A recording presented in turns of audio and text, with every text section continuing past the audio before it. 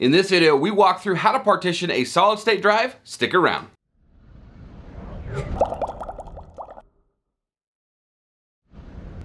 Welcome back to another video. Today we're going to be walking through the process on how to partition a storage drive. Now traditionally in the past, in order to gain some performance, if you had a larger hard drive, you could split it up into smaller partitions or chunks in order to gain a better read-write access to those files.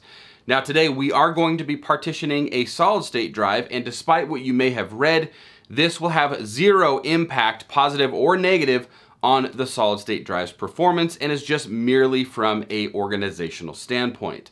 Also, if you are new to this channel, welcome. I am Aaron and this is HelpCloud. We do videos like unboxings and reviews, videos just like this one. So if that is any of interest to you, consider subscribing. To get started, you're going to want to bring up the disk management utility here. You can access this by right-clicking on your start menu and then left-clicking on disk management, or you can just start typing disk management within the start menu. Then you'll click on create and format hard disk partitions. That'll bring up this utility here. Now this is going to detect and show you all of the drives and their partitions that are currently detected with the machine. So I've got 5 different disks broken up into various partitions. And you'll see that these disks where it says like games, behind the frame media, my book, they all correlate to drives that can be accessed within the File Explorer because there's a file system that it can read and start storing files on. You'll notice on disk 2, since there is no name, there's no drive letter, there's no file system, it does not show up under the device and drives because there's nothing to store on it. There's no file system in order to store those files. So what we're going to be doing is we're going to be using disk 2 in today's demo. We're going to right click on it. This is one 500 gig physical solid state drive. We're going to break it up into 2 virtual partitions. So to do that, you'll right click on it and you're going to want to click on a new simple volume. Now before you do that, kind of backtrack a little bit here, is you're going to want to determine which drive it is that you're going to want to format, or which drive it is that you're going to want to partition off.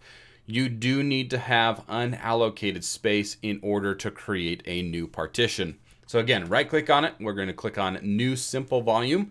You may have some options that says new span, new stripe, new mirrored. We are not going to be covering those in this video. Those are more advanced, more for like redundancy or more for speed. Majority of the users that are creating partitions are just going to need a simple volume. So we'll click on new simple volume, click on next.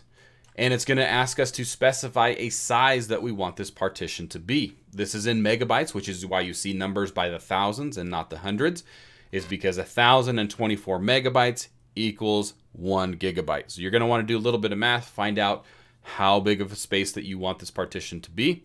This is a 500 gig drive. We're basically just going to cut this down the center. We'll say 250,000. It can be anywhere between 8 megabytes and the total size of the drive. So you've got to put a number in there that's between these 2 parameters here. Click on next. It's going to ask us to assign a drive letter. This is going to be in alphabetical order. It's going to automatically choose which drive letter is next. In this case, since I have all these other drive, the letter H, well, I guess to be fair, A and B are there too, but H is the next letter in alphabetical order. And so we're just going to go ahead and choose H for today's video.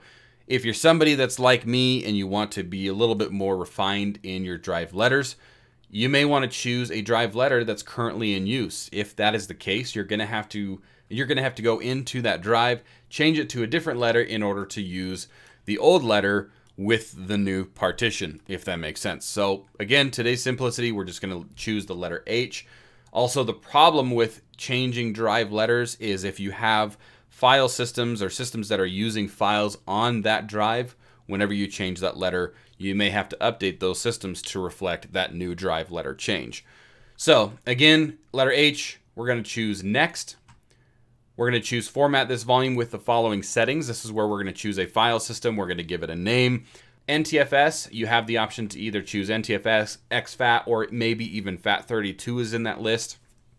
If you're unfamiliar with file systems, here's a video in the top right-hand corner that goes a little bit more in depth on the pros and cons and what you would use those file systems for.